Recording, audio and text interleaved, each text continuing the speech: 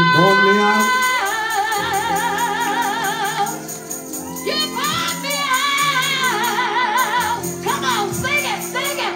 You brought me out. Sing it, children. Sing it, You sing it. brought me out.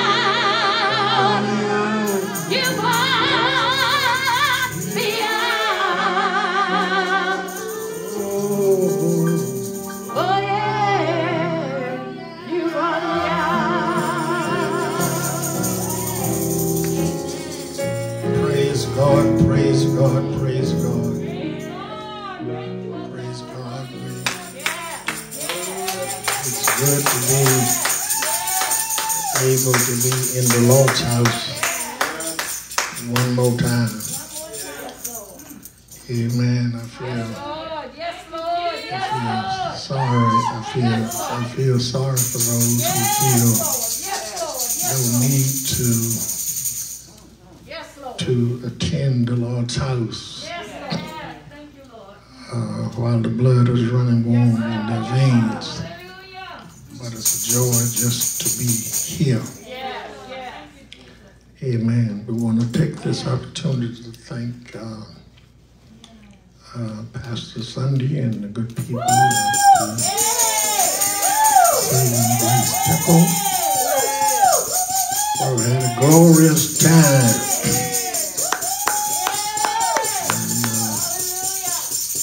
Lady Baltimore going to say something at the end, but I want to say something up front of this. And we had you showered us with blessings, and we enjoyed the fellowship. And I'm so sad in one way that we had to leave the way we did. It's sad. Always sad when come time to leave, but it brought sadness to my heart that I was unable to give the closing sermon on last Sunday due to a sudden illness. It's only the second time out of all these years of mission work that I've become drastically ill. Because of some food poisoning, but you can take all the precautions you want, and sometimes that's the way it happens. But I'm thankful for our team, Pastor Zeddy and Murphy Tite out of Brooklyn and Rim Taylor. One of the best teams we've had, and I thank God for them. And we had a glorious time, and when I left, I said this, like John MacArthur when he left the Philippines in World War II.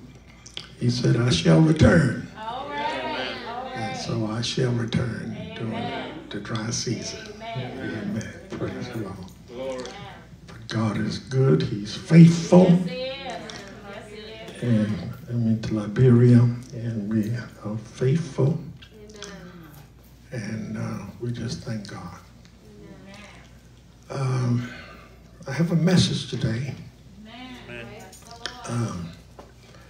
Got home on the 14th in the afternoon, which was a Thursday. On Friday,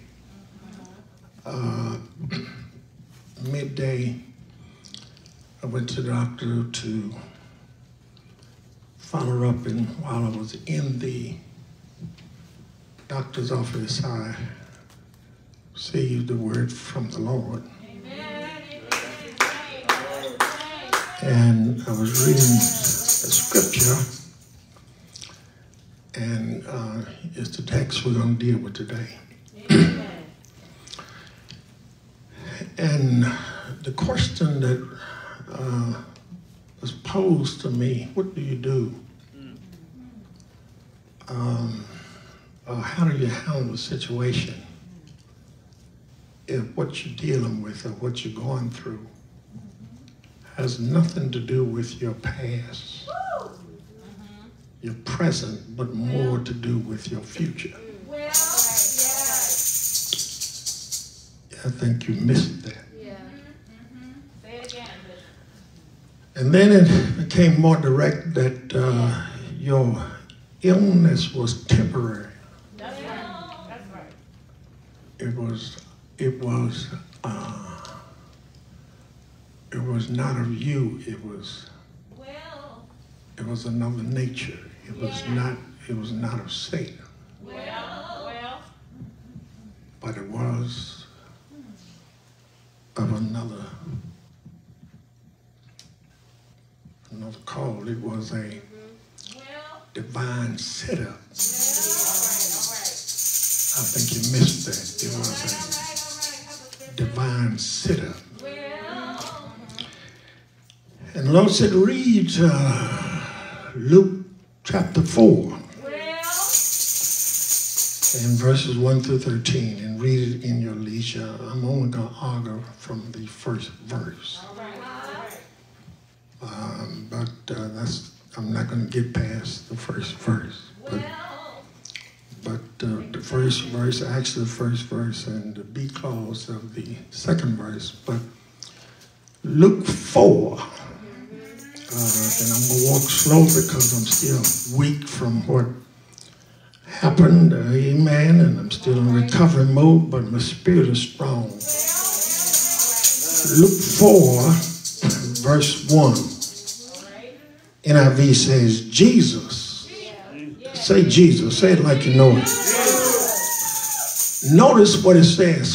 Full of the Holy Spirit.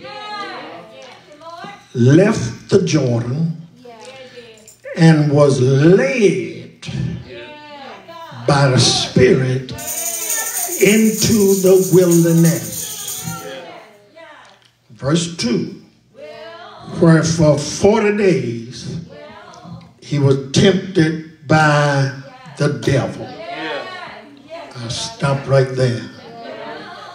Jesus, full of the Holy Spirit, left the Jordan and was led by the Spirit into the wilderness, where for 40 days he was tempted by the devil. Praise the Lord. A divine setup. Luke chapter 4 is a passage well known to many of us who grew up in the church. The temptation of Jesus by the devil. I'm going to keep referring to the devil. The devil is real. Some don't like to realize that the devil, we facing the devil every day. Amen. The devil. Jesus had just experienced one of the most spiritually significant events in his life. His public induction into the ministry, signified by his baptism into the Jordan River. Now the Bible says the Holy Spirit descended on him in the form of a dove. And the Father, amen, God himself spoke from heaven and said, you are my beloved Son, and you I am well pleased. And immediately following the baptism, the Bible says he was led by the Spirit into the wilderness. And then verse 2, we are told that for 40 days he was tempted by the devil. Now, this is important. I don't want you to miss what I'm getting ready to say. Sometimes God leads us into the wilderness. Help me somebody. He don't push us. He don't drop us. He don't drop us off. He don't, amen. He leads us into the wilderness. Sometimes our trouble or our difficulties are of divine origin. I'll say that again. Sometimes our trouble or our difficulties are of divine origin. Now, Rachel, we tend to blame everything on the devil.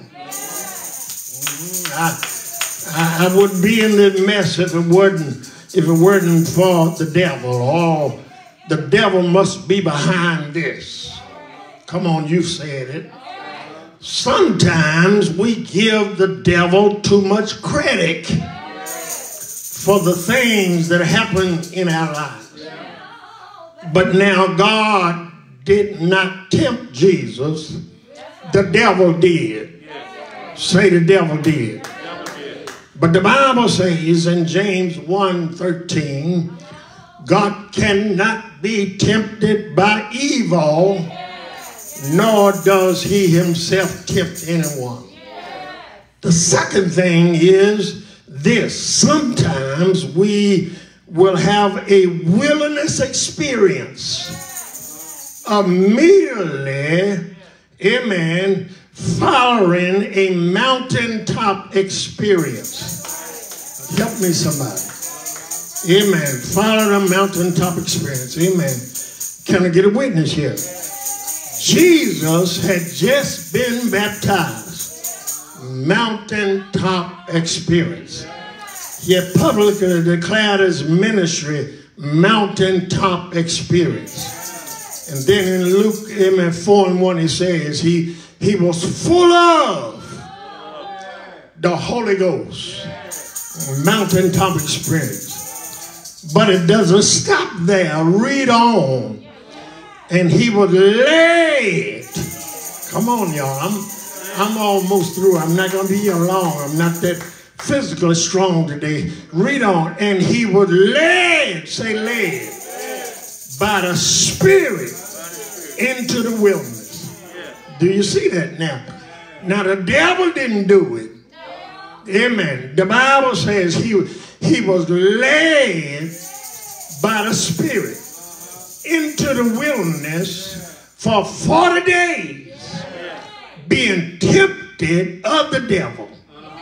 Now what's the meaning of the word led? Help me somebody. Amen. Jesus was led by the Spirit. Amen. That arrested my attention on Friday, sitting in the doctor's office. Are y'all with me here? Now Saturday, a week ago, I was so sick at all Saturday night and all Sunday. I wanted to go to church to preach this last sermon. Help me somebody.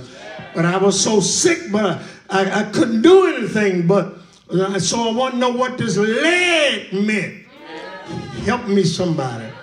And God, amen, wanted me to know that what we're dealing with was a divine setup. It was of divine origin. Y'all not with me here.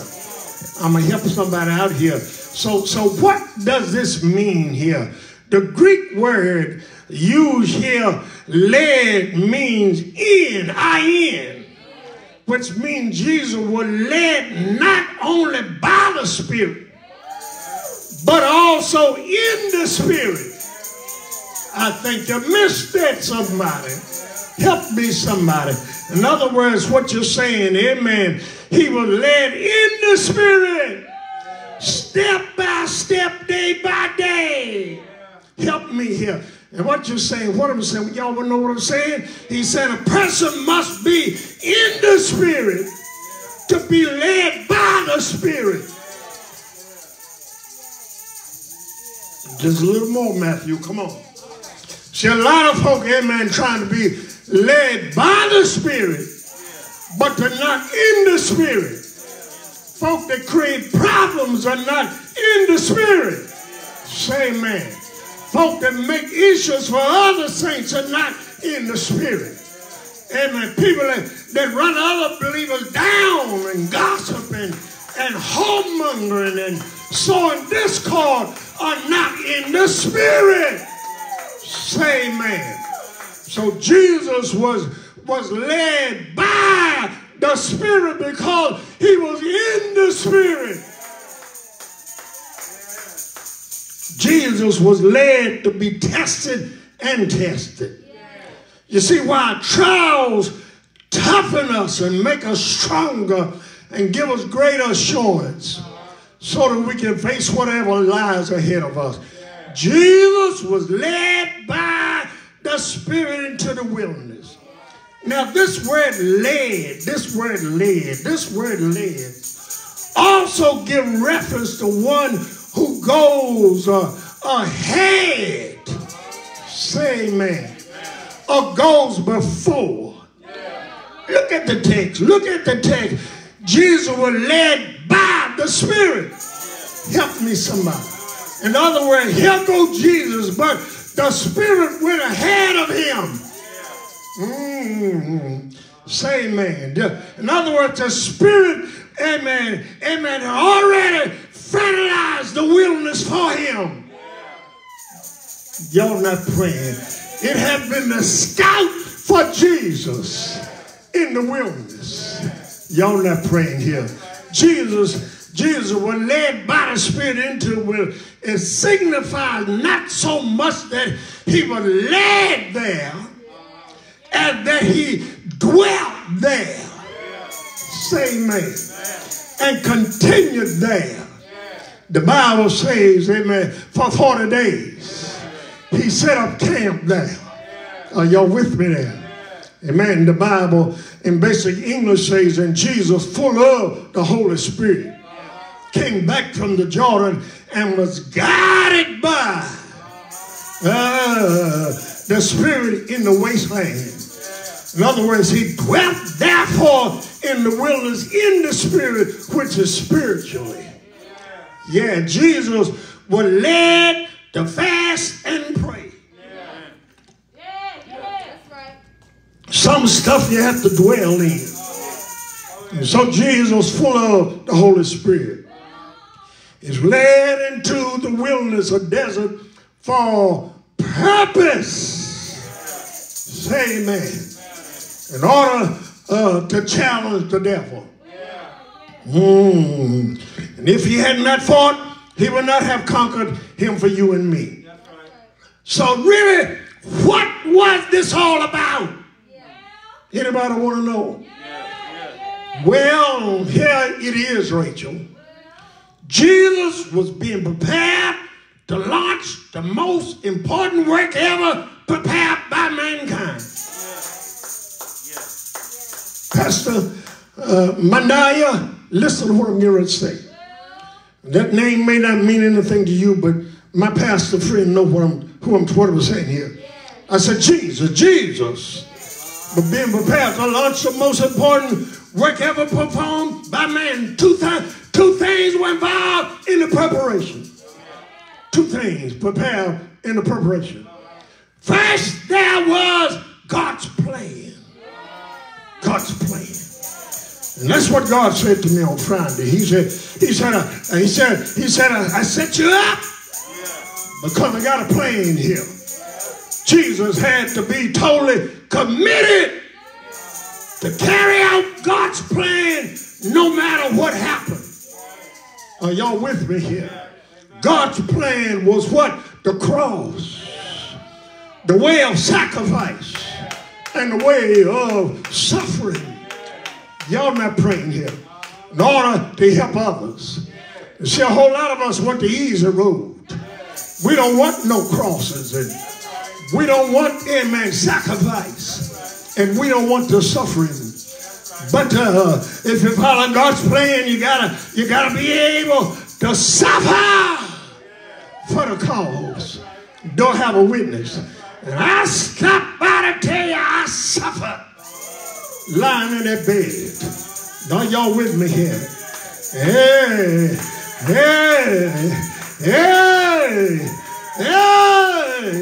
But I stopped by to tell God is able. But there's a second thing to this thing here. Amen. Second, Jesus' preparation involved personal need for strength and assurance.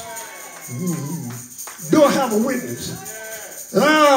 For about 24 hours, I didn't know if I could live or die. Came a time I couldn't even pray. I was just as sick. I was so weak, I couldn't get across the floor. Now, you don't know how bad that is until you're in a room by yourself. Amen. A long way from home. Say amen. But how many know God got angels around? How I got a witness? God had 2 preachers with me that looked out for me. He had a housekeeper.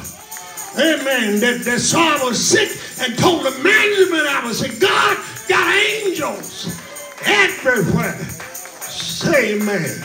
God got angels. Amen. The only way Jesus could be strengthened again his son was to be tempted. Say amen. I was tempted to give up. But Jesus had to struggle. And you got to struggle in ministry. Say amen. We got too many folk, amen, want Cadillacs and Rolls Royces and Bentleys and mansions on a hill. But ministry is a struggle. You got to struggle with people's problems. You got to cry sometimes. Say amen. Sometimes you get paid, sometimes you don't. That's what it is all about. But he said to struggle against the devil to become tough and strong. But the Bible said Jesus, full of the Holy Spirit, was led by the Spirit into the wilderness. It's a setup, I tell you. But now, for a few moments, let me drop 2 things in your spirit. You got to learn how to experience the wilderness. Say you got to learn how to experience the wilderness. I need somebody here to pray right now. Because my body getting a little weak here. Can y'all just stand on your feet and say a prayer? I need some help right now. Somebody say the name of Jesus. You got to learn how to experience the wilderness. You see, the wilderness can be a frightening, intimidating place. Why? Because it's filled with dangers. It's filled with unexpected things. It's not a place to be by yourself. There are many hazards in the wilderness. You find snakes there, scorpions and wild animals, thorn plants and all kind of dangers. Have I got a witness? In Mark's account of the story, in chapter 1, verse 13, he said he was in the wilderness and he was with the wild beasts. Say amen. I stopped by to tell you, there may be times God will lead us into a wilderness and we be surrounded by wild beasts. I'm getting ready to say something now. Not beasts in the sense of what the Lord experienced, but rather conditions or circumstances that have beastly characteristics. Circumstances that seem ready to devour us. People with beastly attitudes, beastly ways, beastly talk, beastly styles. Say amen. What hindered the church so much is beastly members. Say amen. That tear down rather than build up. When you try to advance the kingdom of God, they try to undermine. Say amen. When you go out with a calling on your life to build up and advance the kingdom, they try to undercut it. They are beastly folk, wild beasts. That's what you're dealing with. The wilderness experience can be a tough assignment, but you're never alone. The child of God is never alone. Say amen. Don't forget that Jesus was not alone. God was with him. The Holy Spirit led him. Say amen. Matthew 4:11 said, and behold, angels came, ministered him. The child of God is never alone. In that wilderness, do I have a witness here? Hebrews 13:5, I will never leave you, never nor forsake you. Hebrews 1:14, are they not all ministering spirits sent forth to minister for those who will inherit salvation? You got to learn to experience the wilderness. But that's something else. You got to learn to endure the wilderness. How did Jesus endure the wilderness? And I'm out of here. Say amen. Look what the devil did. The devil threw everything he had at the Son of God. He tempted him in every way, but yet without success. Come on, help me here. What was it that Jesus did that helped him overcome the wicked one? What are the things we can do to survive and endure the wilderness that come in our lives? Yeah, I'm glad you asked. Say amen. Man of God, help me somebody. Pastor friend, yeah, they started a new work and they're trying to undercut you. What can you do? Do what Jesus did. Use the word of God. Say amen. Verse 3 and 4. The devil said to him, if you are the Son of God, turn the stone into bread. But Jesus said, it is written, go to the word. That's all you do. Go to the word.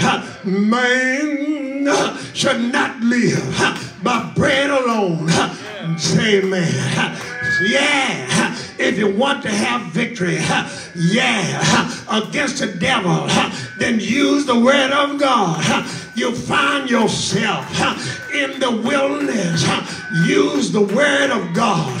For Jeremiah 23:29, is not my word like fire, saith the Lord, and like a hammer that breaks the rock in pieces. Use the word of God. Verse 8, Jesus said, it is written, worship the Lord your God. Use the word. Say amen. Use the word. That's what you do. Use the word. It is written. I said it is written. It's a divine setup. He was led. He was led into the wilderness. And in the wilderness, you're going to encounter devils, demons, and wild beasts. They're going to tear at you, but you're led. Say yeah, and he'll watch over you. Say amen. But the 13th verse said he'll leave you for a little while. In other words, you're going to win today, but he's coming back again. He's coming back not as a serpent, but as a lion next. He's coming back as a church member. He's coming back as a family member. He's coming back as a co-worker. He's coming back as a so-called friend. He's coming back to the value. But just go to the word. Said it's written. It's written. It's written. Say yeah. Say yeah. Yeah. Yeah. Yeah.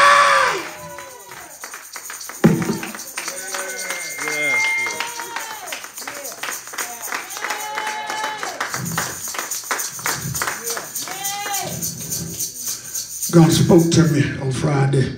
Oh, yeah. And said, what hit you Yeah. was a setup. Yeah. I told Pastor Zeddy, amen, that if I'd have been alone, I'd have pulled myself up. All right.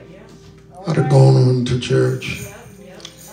I'd have preached and they'd have had to scrape me up, take me on to the emergency room. But ego stayed out the picture. Amen. Yeah.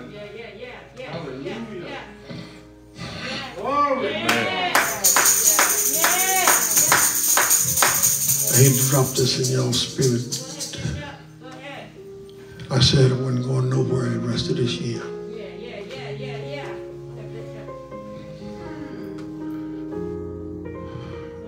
I'm staying home.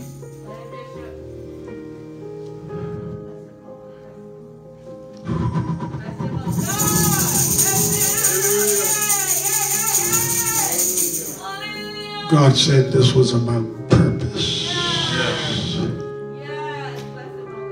sacrifice, obedience.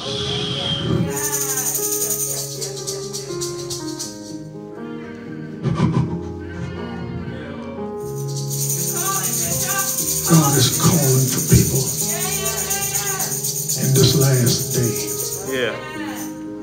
They can hear his voice. No matter what it looks like, don't take the time to look at the dollars and say, am I able? But look at his plan and move with the shift. Purpose. Ministry is a sacrifice. What's killing us, and I'm an old man now, I kept saying it when I was in Liberia.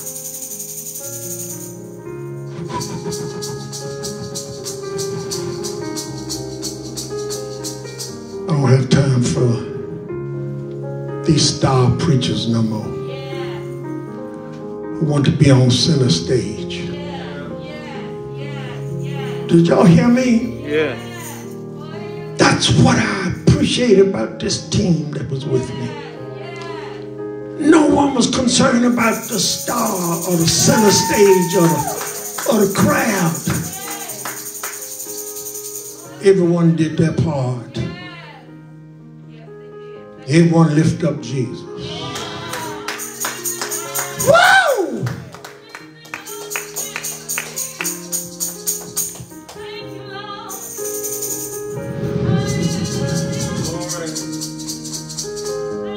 We haven't seen yet what God is going to do.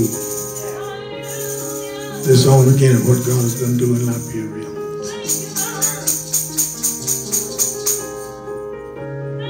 Y'all stay faithful. We're coming back. We shall return. We're going to fulfill everything we said. But I want to speak directly to Pastor Monday. I pronounce it different, Pastor Monday, because it's easier for me. My brother, to your wife and family, you stepped out on faith. I'm going to write you today, and I'm going to talk to you this week. Don't be hindered or worried about the soothsayers.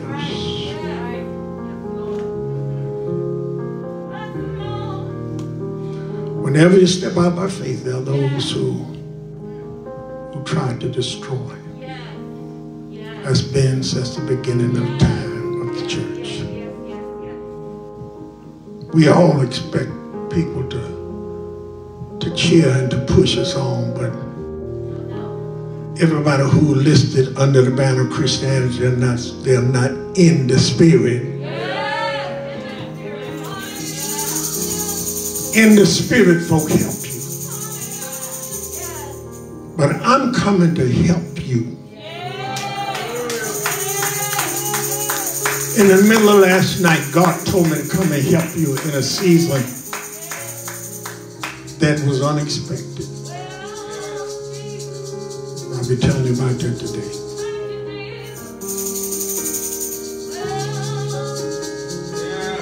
God's plan. God's preparation.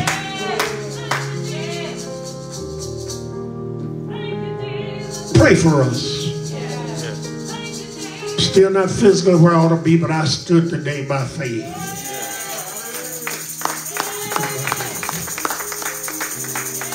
Don't give the devil credit for everything. Shout out right now wherever else is divine setup. Say divine setup. Yeah.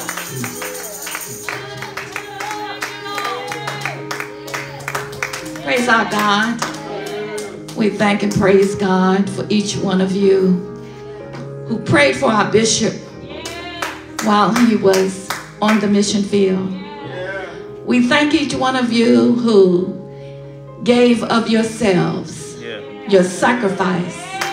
We thank you this morning. We give God the praise for you. And we pray a special blessing upon each one of you and your families and your ministries and what God has done in your life. We give God the praise this morning. There's so much that God wants to do all around this world because we're in the last days. Amen. And we ask that you continue to pray for our bishop. Pray for this organization. Pray for our churches. Pray for our ministers. Pray for pastors. Pray for members, workers, everywhere, because that's what we do. We pray for everybody in the name of Jesus. We ask, oh God, that you will touch hearts this morning. There's so much that we need to do in Liberia. There are orphans and there are schools and churches and people need help. We even found out that sometimes they don't even have teachers in the schools to teach the children. We want to be a blessing to the children and to the families in Liberia. Amen. We ask, oh God, that you would touch hearts. Go to Carroll Baltimore Ministries.org and you'll be able to give through Givelify and other platforms. We thank you this morning once again for praying for our bishop and for praying for all the people all over the world and praying for this nation. Don't forget this nation. In the name of Jesus, we thank you. In Jesus' name we pray. Amen.